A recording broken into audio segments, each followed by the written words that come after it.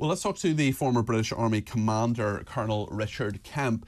Thank you for joining us. I know you're in Jerusalem, Richard. Tell me your reaction to what has happened in the last 24 hours. It's pretty extraordinary, but perhaps not entirely unexpected.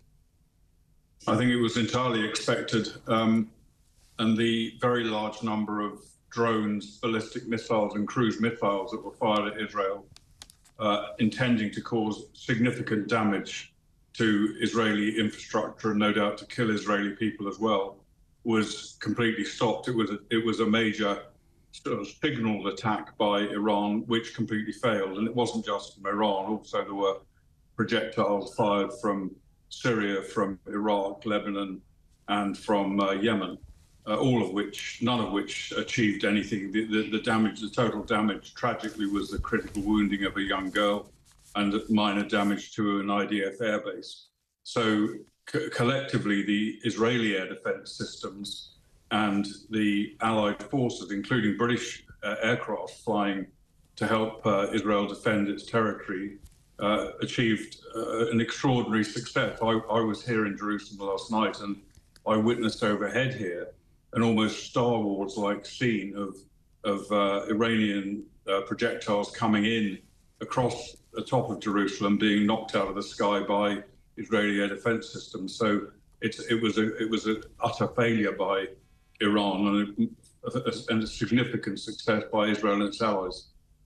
Another development in this story, more breaking news. Iran's foreign ministry has summoned the British, French and German ambassadors, according to the Iranian Labour News Agency. Israel and France was involved in patrolling its airspace last night, while the UK sent jets from Cyprus to free up US planes from a joint mission against Islamic State in Iraq and Syria so they could assist Israel. I just want to put a question to you, Richard, from one of our viewers, actually. He said, isn't Iran 1,000 miles from Israel? How do they fly drones that far? This person believes there's no way even military drones have that range. I don't understand how this happened. Maybe one of your experts can elucidate. Richard, what are your thoughts on that? Yeah, drones can fly that far and did fly that. Well, actually, most of the drones, in fact, I think all of the drones that flew from Iran and the cruise and ballistic missiles did not actually get into Israeli territory before they were knocked down, but they can fly over that sort of range, as can the cruise and ballistic missiles. We've seen previously that Iran has used proxies like Hamas, like Hezbollah, Houthi rebels, Syrian proxies and so on to attack Israel. Why do you think they've done it themselves this time? Why do you think they've said, look, this is the way things are, we're directly targeting Israel?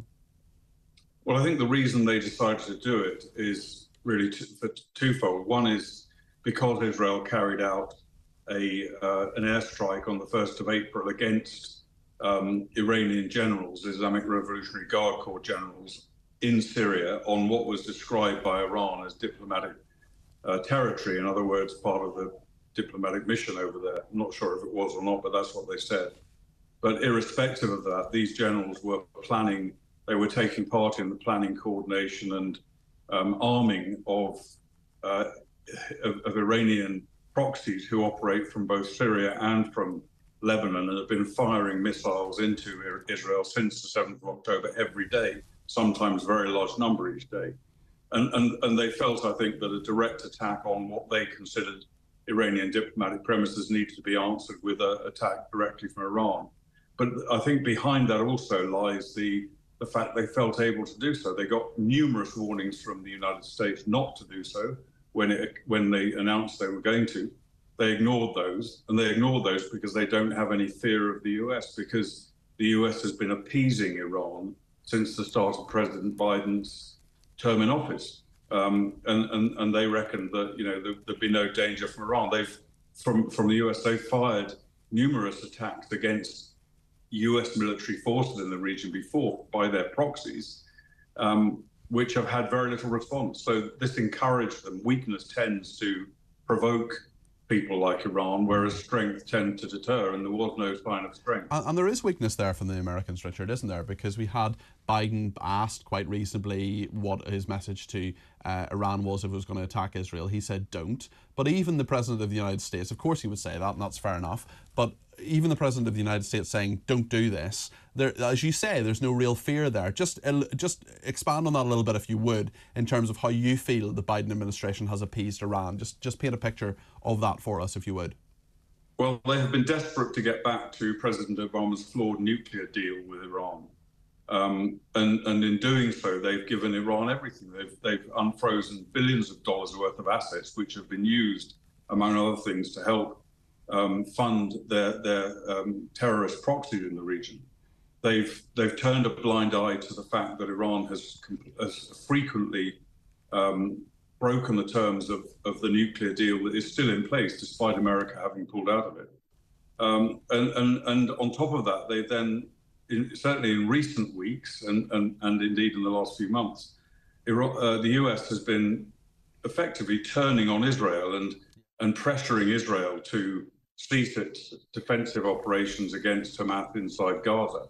And all of these things, plus other bit longer-term indications like the withdrawal from Afghanistan and like the US failure to properly support Ukraine in its war, all of these things mount up to a show of weakness on the part of President Biden and his administration. How do you think things would change under a Trump administration? Because, of course, Donald Trump is ahead in numerous polls.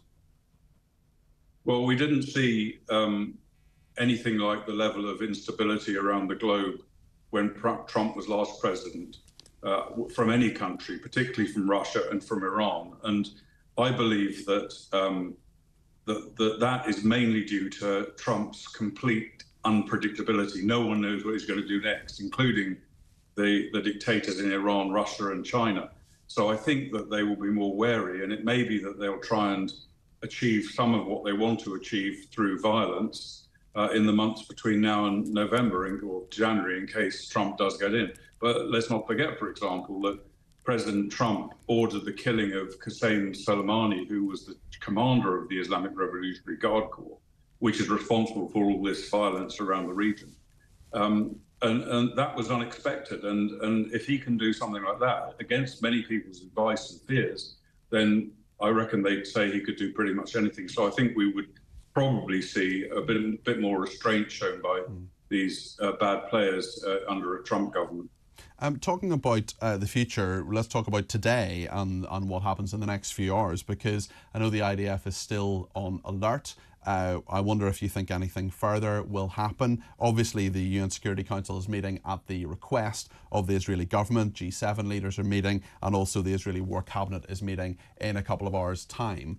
What happens next, Richard? Well, my view is that the Israelis have no choice whatsoever apart from to carry out a very, very heavy attack in retaliation against this operation last night.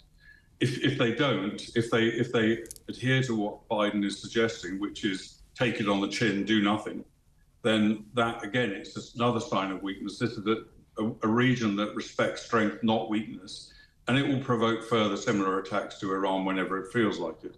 Let's not forget as well that in addition to its proxies surrounding Israel and elsewhere in the region, Iran is on the cusp of gaining nuclear capability.